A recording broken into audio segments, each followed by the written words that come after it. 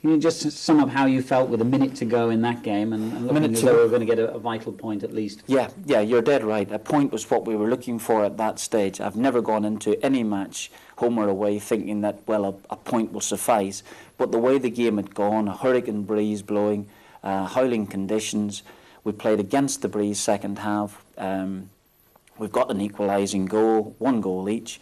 And I think they had settled for the draw. In fact, 5 minutes to go, despite the fact they're playing with a strong breeze, they've twice got the ball, picked it up and knocked it back to their goalkeeper. He has just punted the ball the length of the field.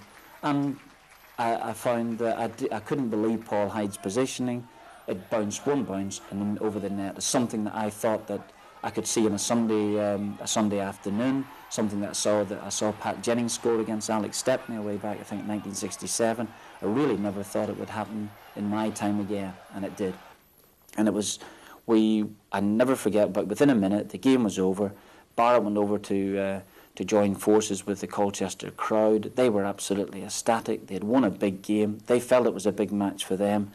And we've come into the dressing room and there was silence for about half an hour. I've got to say, I was dumbfounded myself and I hadn't a clue what to say to them.